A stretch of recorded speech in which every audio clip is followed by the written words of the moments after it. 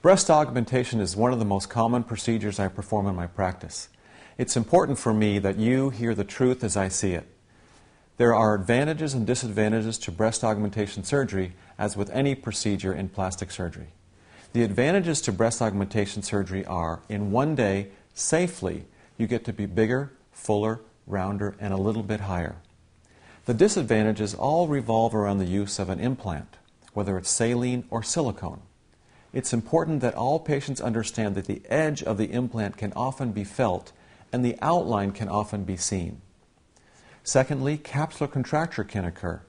Capsular contracture is the phenomena whereby the normal scar tissue around a breast implant starts to squeeze, making the implant feel hard.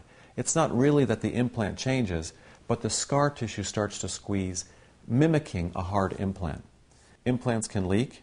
There can be infection, extrusion, migration, and a change in nipple sensation. Furthermore, if you have a breast augmentation operation this year, chances are sometime in the future, in the next 5 to 20 years, you will have another operation on your breasts. There are a couple of other issues to emphasize while you are considering breast augmentation surgery. To begin, most women come out of the operating room feeling like their breast implants are too high and too large. With time, your implants will cup or drop, giving you a more natural look. That will happen over the next few weeks or months following your operation.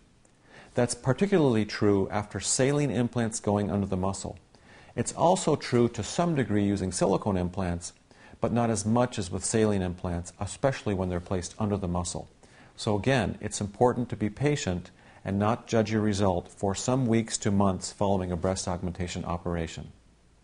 It's also important to emphasize that breast augmentation makes your breasts, your existing breasts, bigger, rounder, and fuller. Most women, in fact about 88% of women, have very significant differences between the right and left breast, between the right and left chest wall and rib cage, and hence, afterwards, you'll have differences as well. Sometimes these differences are magnified because your breasts are fuller and more projecting. That's important for you to keep in mind when considering breast augmentation surgery.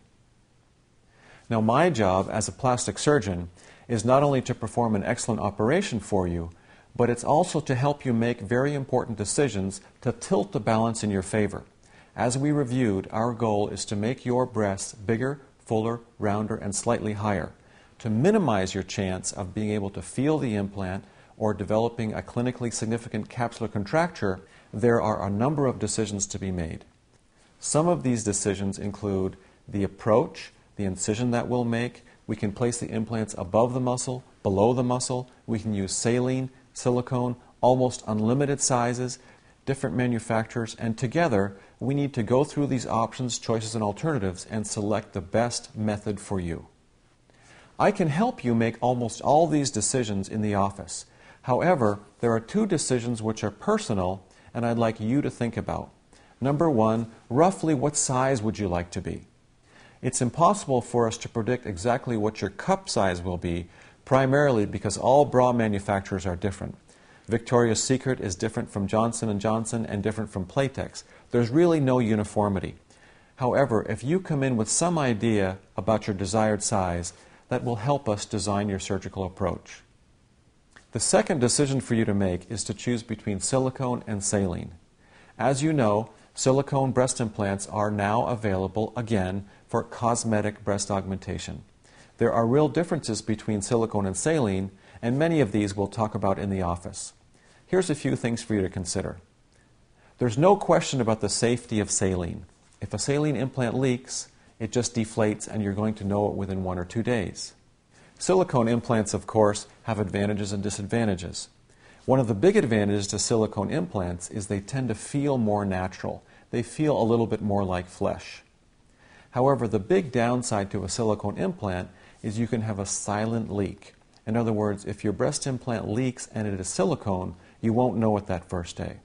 For that reason, I emphasize to all of my patients, if you elect to have silicone breast implants, you need to be very carefully followed and monitored in the coming years to make sure that your breast implants remain intact.